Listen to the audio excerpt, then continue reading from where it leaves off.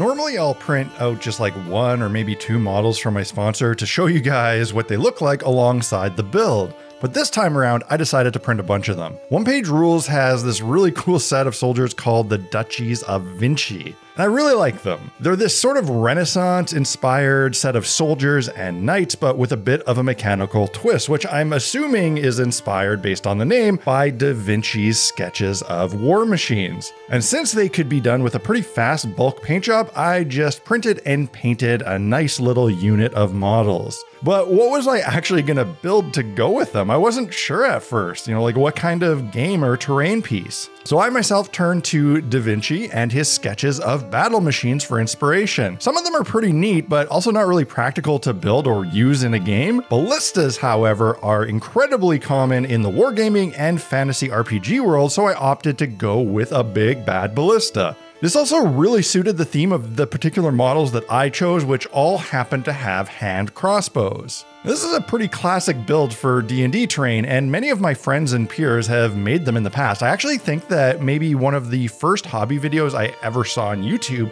was a ballista one from DM Scotty.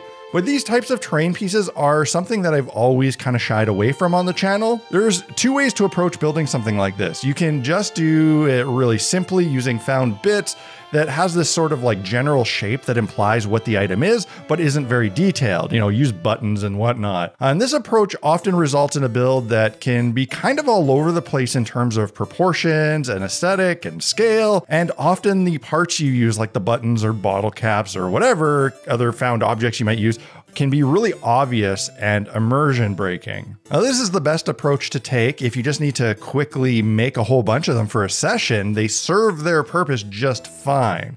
But if you want something that looks more realistic, more like a scale model in style, you gotta get into very tedious scratch building and really take your time. Now, personally, I like to find a happy balance between these two types of approaches in my terrain builds, so I never really make stuff like this, as finding that middle ground doesn't really work on this kind of item. But this week, I did feel like doing something tedious and detailed, and challenge myself to make it look really good without relying on purchasing any model kit pieces or printing anything out.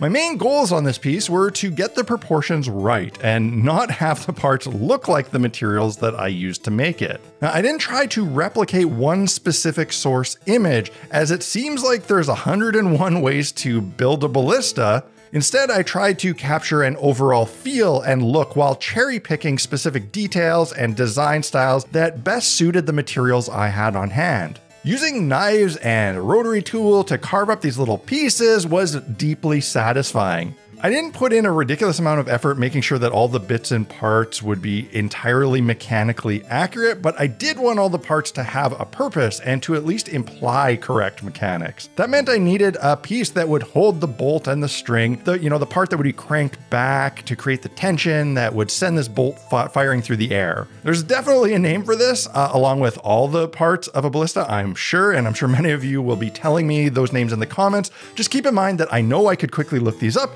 It's just that I don't really care that much about the names of ballista parts, and I just wanted to build the damn thing. Another thing that was a real hero on this one, and many builds in the past, are these little metal eyelet pins that I bought at Michael's years ago. I highly suggest that you go through the jewelry making section of your craft store and look at all the little hardware. It's absolutely full of packs of interesting little things that are perfect for scale modeling. Another great thing that can be found in that section is really fine gauge metal wire. This stuff is amazing for scale rope. Because it's metal, it makes it a lot easier to actually do what you want it to do on a piece, as it stays more rigid and straight than just string or thread. It also has a bit of a texture to it if it's braided or twisted that really helps sell the look of a tiny rope. I was super pleased just how well this portion of the build worked out and how surprisingly smoothly it was all going. The main body of the ballista was looking pretty damn good, so I moved on to the undercarriage and made a simple frame. But this frame would need some wheels. Now, scratch building wheels can be very difficult. If I were to 3D print something for a project like this, it would definitely be some spoked wagon wheels, but I really wanted to challenge myself by making this whole thing just out of stuff that I had on hand. And this took a few tries. I had some MDF circles that made life a lot easier and gave me a starting point, but I went through a couple of them before I got the size right and the positioning of the hole correctly centered for the axle. And the MDF pieces on their own would kind of just like make this thing look like one of those hobby puzzle things that you can buy, and I really didn't want that. I wasn't up for making spoked wheels by hand, so I needed to adorn these flat, solid wheels with something to make them look different. That very morning, I had saved this thin piece of metal, the thing that seals a can of coffee.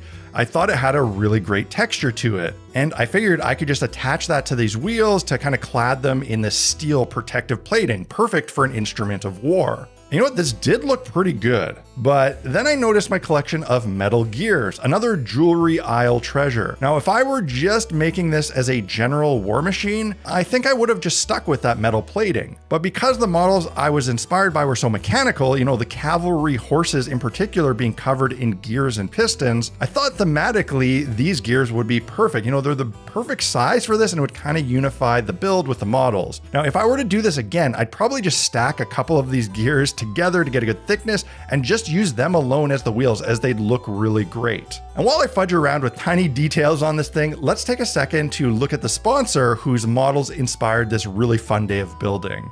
One Page Rules are the creators of a simple, easy to play, and free tabletop wargame, but they also make 3D printable models that can be used in whatever games you want. With a $10 Patreon pledge, you get access to a ton of models in 2 different distinct themes to create your own army, warband, or horde of villains. This month's theme are the Duchies of Vinci, which is full of great-looking armored soldiers, assassins, and cavalry, and the Alien Hive, which makes for nasty-looking proxies for your favorite alien creatures. You can use these models for their own game or as proxies in casual games of Warhammer or Kill Team or Necromunda. They're great for things like Frostgrave and D&D 2. I mean, you can literally print out an entire unit in a few hours, batch paint them, and be playing the same day. This is a great and cost-effective way to get a few armies together for some fun at-home casual wargaming with friends and family that won't cost you thousands of dollars in models. Seriously, this is by far the most cost-effective way to get yourself playing some war games. And if you're just an RPG player, well, it's a great way to build a big fleet of city guard or scary villains.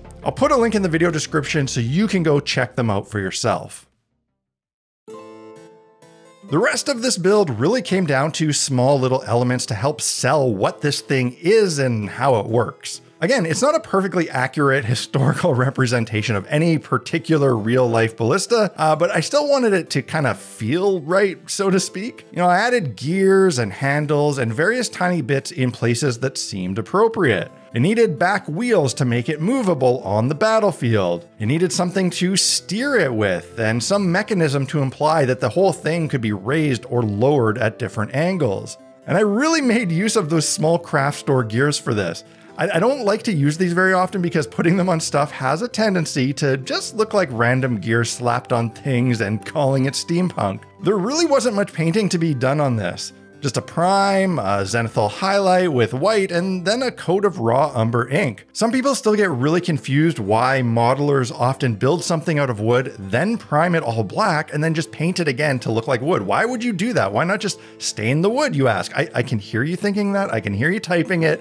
The thing is that this doesn't generally work that well in practice. It seems good on paper, but trust me, the various different woods you use take stain differently. Some things like bamboo skewers or toothpicks don't take stain at all. Plus, you have all the glue that's dripped out all over the joints, and those areas won't take the stain, so you end up with wood that is stained right next to these weird splotchy, shiny areas that are unfinished, and it looks like a mess. To me, it just looks awful, and I'd rather just paint it out. Plus, next to other items that are painted, it generally makes the pieces more cohesive in fitting together. And this paint job was really simple overall. It only took like half an hour to do, maybe at most, probably less. Most of that was spent picking out the little metallic objects with a brush and adding some extra washes to those areas. And I don't think it looks like a crappy rushed paint job. I think it looks pretty great. I'm happy with how the wood grain on the popsicle sticks in particular turned out. I'm happy with the overall proportions of the build.